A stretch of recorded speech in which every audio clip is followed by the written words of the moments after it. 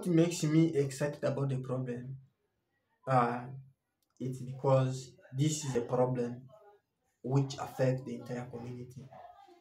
It affects my siblings. It affects children in the community. They can't go to school. They can't have the right to go back to school. And I feel I'm the right person to solve this problem because first, it affected me and it affects my community, which I live with and which I know better very well, and I know what they want.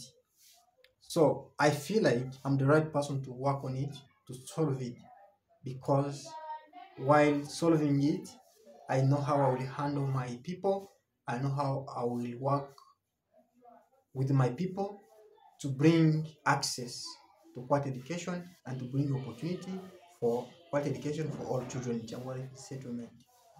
I feel this to be a good business for me and for the entire community because first of all, it gives opportunity to brothers and sisters refugees uh, to have employment, and from the employment they earn little money to survive while living in the refugee settlement. And this is a good business as well because it builds the community of the country. As children are going to school, they also get knowledge to start their own businesses, to become what they want to be, and to build the economy of the country. Thank you so much.